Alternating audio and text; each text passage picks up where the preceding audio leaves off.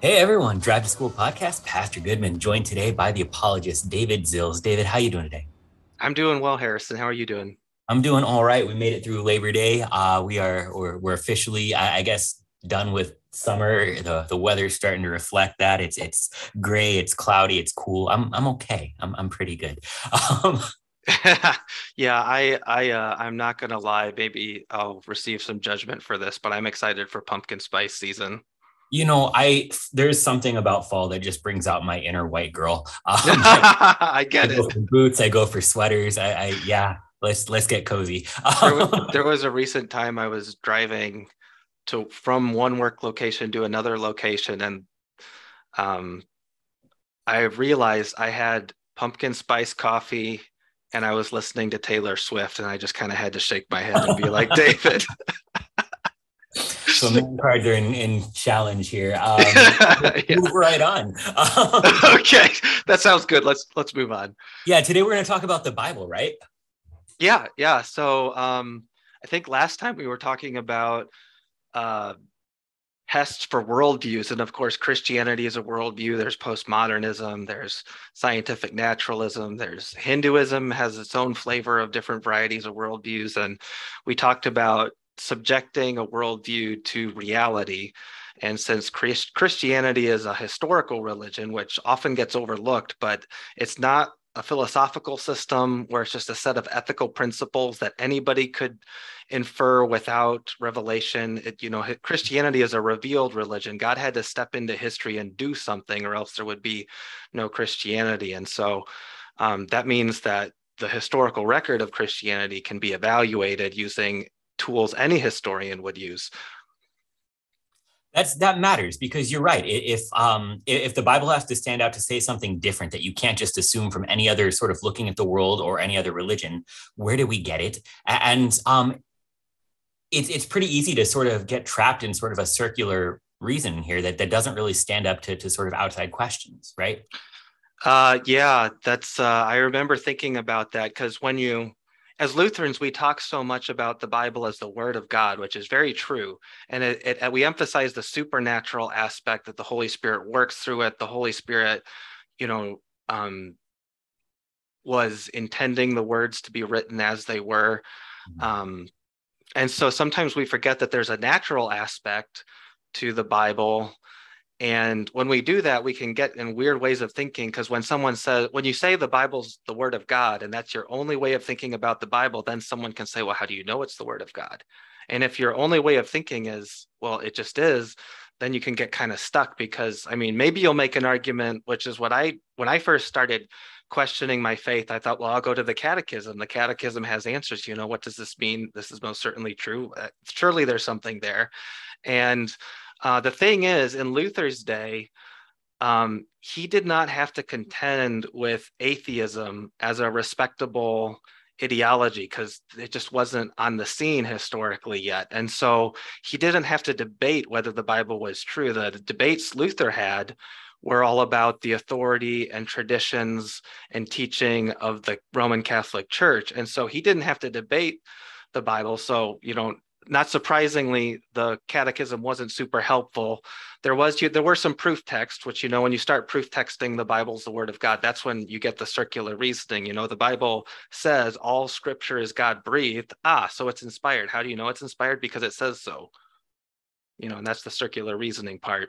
So to break out of this, I think, it can feel uncomfortable, but it's not at all bad theology. But we kind of have to take the word of God aspect of the Bible, which is true, but put it on a shelf. And if we want to ask, how do we know it's the word of God? We have to back into it by saying, well, let's just look at the Bible as anyone, Christian or non-Christian, would say it is, and say it's a historical document. And that levels the playing field. And now, since it's a historical document, we can subject it to tests to see if it's historically reliable. And if it's historically reliable, that means the events it describes really happened. It doesn't mean the theology it teaches is divinely inspired, but it's like a benchmark first rung of truth. And then from there, you can continue making the case. Right. And that's not a wrong thing to want to be able to do. After all, Jesus says, I am the way and the truth and the life. And so if Jesus is the truth, you should actually not be worried about subjecting this to basic questions of, well, does this hold up to what we know to be true? But even more so, this is not sort of saying like, let's set aside God's word as if it's not God's word, but it's simply saying that when God works, he works through means. And so when he works through baptism absolutely does save you. And he does that through water. God joins his word to an ordinary means of water. And we sort of overlook that because there's not a lot of reason to sort of test whether or not a thing is water. But in the same way, God's word is where he joins his absolute salvific truth to that which is preached and written down and handed down through men. And so in the same way, there are ordinary means behind that, in that there is paper and ink. There are men who were there to witness these things, that the church operated in a function through means to pass these words down through time and history. All of those things can be evaluated, and they don't take away from God's word being God's word, but rather they actually show all the more that no, this thing that God is promising to work through, it's reliable.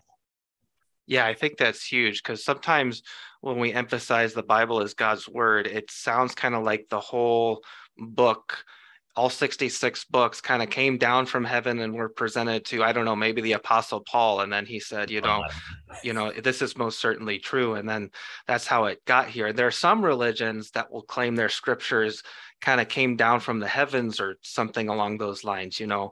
I think, Mormonism, there were these golden plates, and then he had to translate them, and the method of translation is now lost, and actually the golden plates are lost, but we have it. And so there's really not this traceability.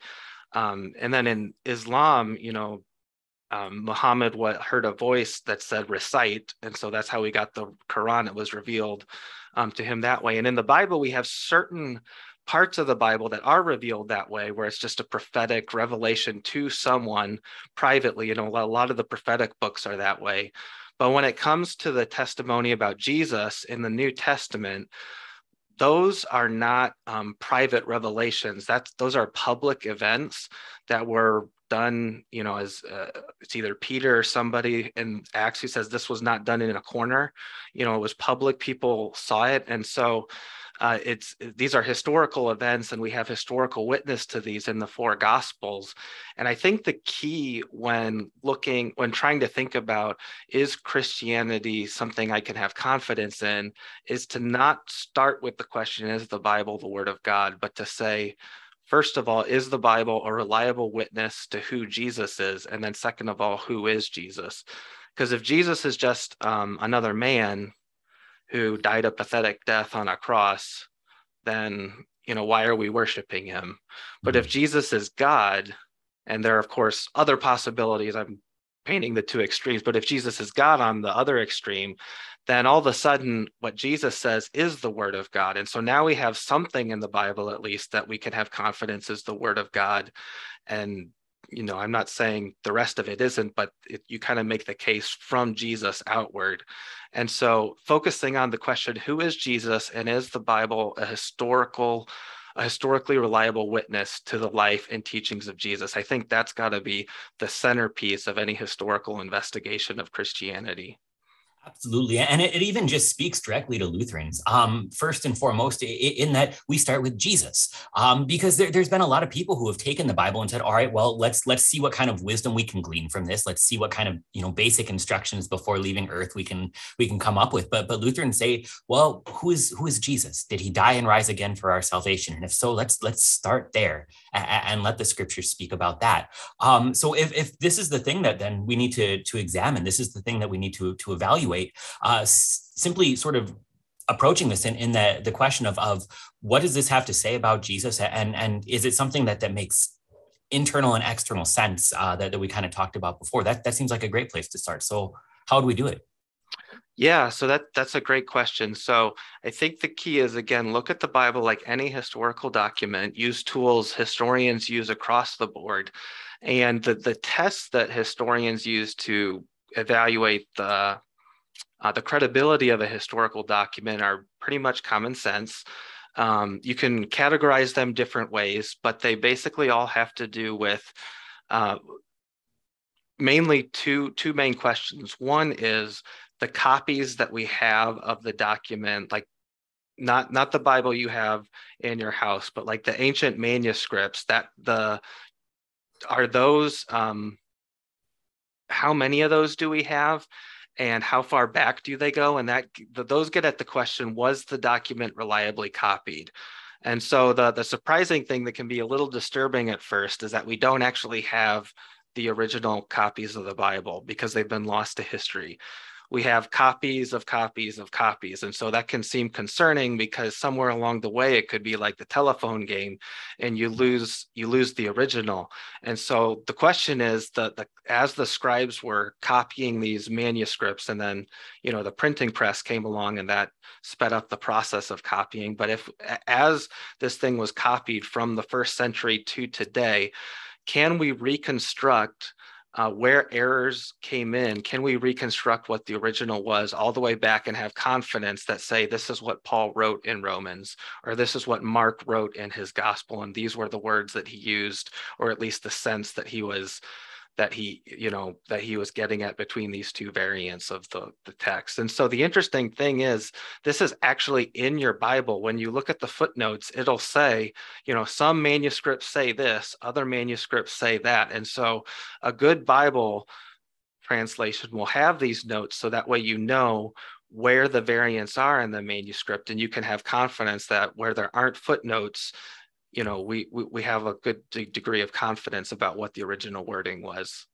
That makes sense. And I mean, you can think about it and see where it might raise some concern. So, for example, if we had a religion that had a holy book that was subject to no sort of external means, it just sort of a deity spoke to a man hiding in a cave, and we didn't actually have any of those original books, and we couldn't check on the man, but it was 800 years before we actually got a copy. So 800 years of something between the oldest version we have and what he claimed to have written down. A lot can happen in 800 years. And if we only have like one or two copies of it, well, then all of a sudden, well, what if something happened? But if we have documents that go back to within 50 years, and we have lots and lots and lots of them, well, the people who are operating there were close enough to remember. And so if a major change happened, it would make sense that they would sort of throw a flag on the play. And if, somebody just sort of messed up one copy, we should have a lot of other copies that sort of point out where that happened. So the more we have and the closer back they reach to the original time, I can see how that would add a lot of certainty. Yeah, and the thing that's might surprise some people is that when it comes to historical documents, when we look at just the process of transmission over time, the copying, we could have the most data supporting the reliable transmission of the Bible compared to any other historical document, like by an order of magnitude.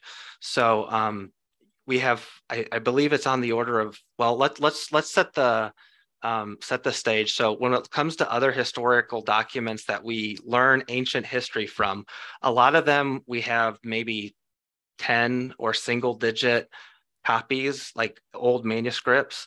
And from that, we try to reconstruct what the original text said. And a lot of these manuscripts were, as many as 500 or more years after the original document was written. So there was a lot of copying we have no trace of, and we just kind of have to have trust that no major errors crept in, and that what we have, in these manuscripts much after the original document was written is reliable. Now, and that's just how we do history with everything, right? It is, yes. Yeah. So this is right. not treating the Bible special. This is just basic historical research. So in contrast, the Bible, or I should say the New Testament, has 5,000 Greek manuscripts. I want to say it is about 2,000 translations. So not Greek manuscripts, but translations into like Latin and Syriac and other languages like that. Which comes out to about 25,000 manuscripts.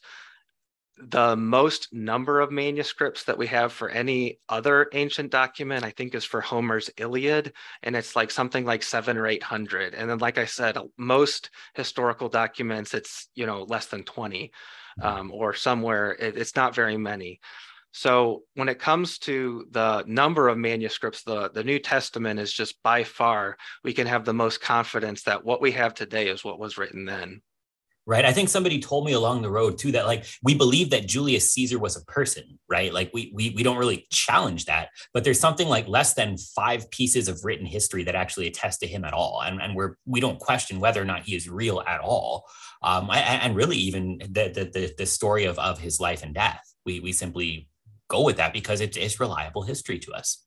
Yeah, so yeah, that kind of brings up the argument that if we can trust historical documents with much less evidence, then when it comes to the transmission over time, we should have no real doubt that the New Testament has been handed down reliably from the original writings. Now, this doesn't seal the deal because the original writings could have been legends when they were written. They could have been a hoax. And so you have to continue to kind of work the timeline back, from what we have today back to the original events and see if there's a reliable record all the way back. But when it comes to the transmission, the copying, the New Testament and its witness about Jesus is very solid. There are variants when it comes to disagreements between manuscripts, but because we have so many manuscripts, scholars are able to tease out which ones are likely to be in the original and trace it back.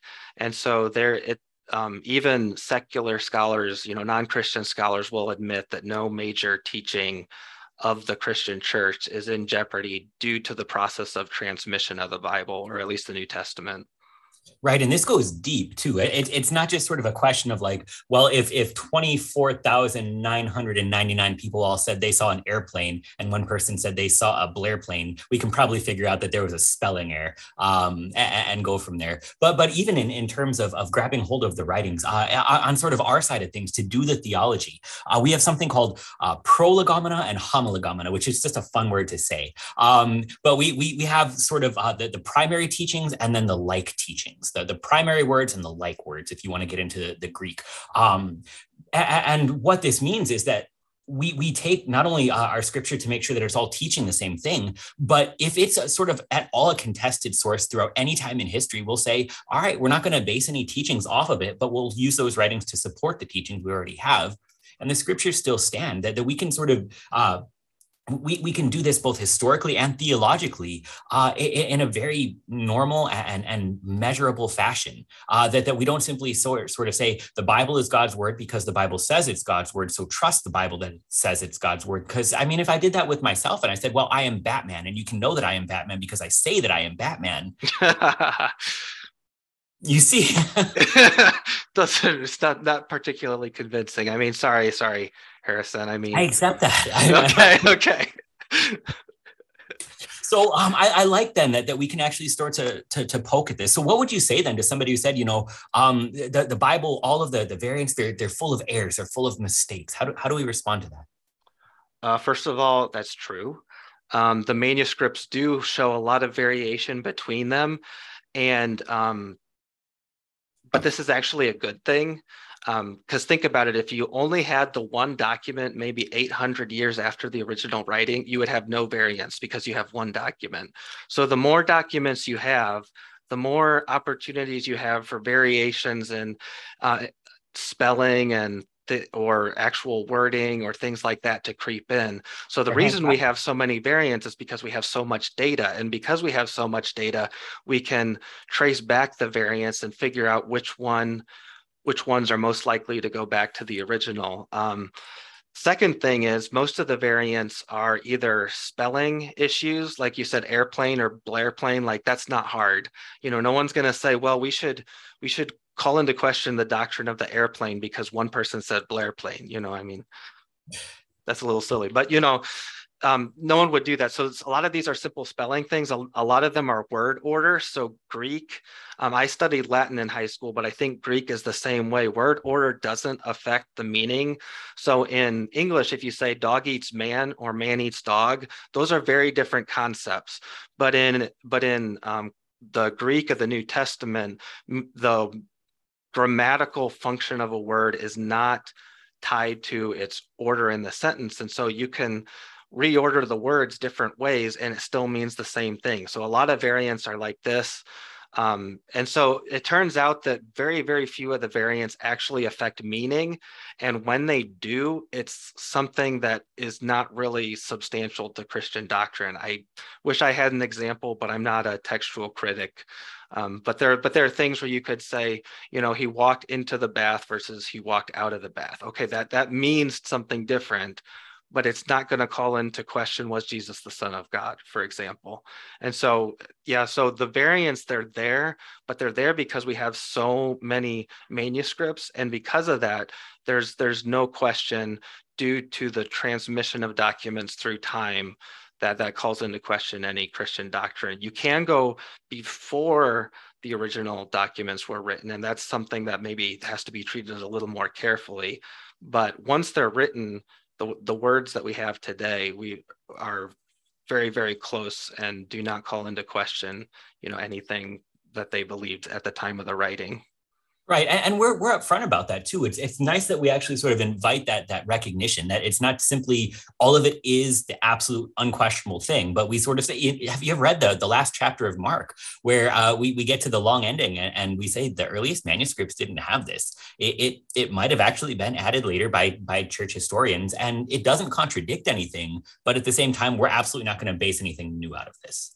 And that's all right. We're going to be upfront about where this came from. We're going to be upfront about what that means. And we're going to be upfront about the fact that you can check on it and also check on it to realize it doesn't actually change the meaning. Yep. Yep. So I think, maybe in future sessions, we can spend more time on, maybe the original writings. We can have a good sense of what they were saying, but how do we know those were reliable? Who wrote these? Are they anonymous? Were they charlatans making this up? Was it a legend? We can get into those questions. And I think that's where more of the meat is when it comes to, is the New Testament a reliable historical witness to who Jesus was and what he said? So I think plenty of room for future discussion, but if anyone wants to dig into something more scholarly, because you and I are not textual critic scholars, we read this stuff, but we don't do it. But Dan Wallace is one of the leading textual critics. Textual criticism just means the study of the transmission and the manuscripts that we have to try to recover the original wording. And Dan Wallace is the leading expert on that within the conservative Christian circle. He's a professor down at Dallas Theological Seminary, and he wrote a book with a couple others called Reinventing Jesus. And it's something, the subtitle is something about how popular skeptics miss the real Jesus and mislead popular culture. So it gets into a bunch of misconceptions about how we got the Bible, and kind of sets the record straight by looking at the historical data. And it gets into this issue of the manuscripts and how you trace back to get the original wording. So for further reading, that's a great resource. Awesome. Reinventing Jesus, Dan Wallace. Thank you, David. It was great to have you here. Thanks for joining us on the drive to school. Sounds good. Thanks.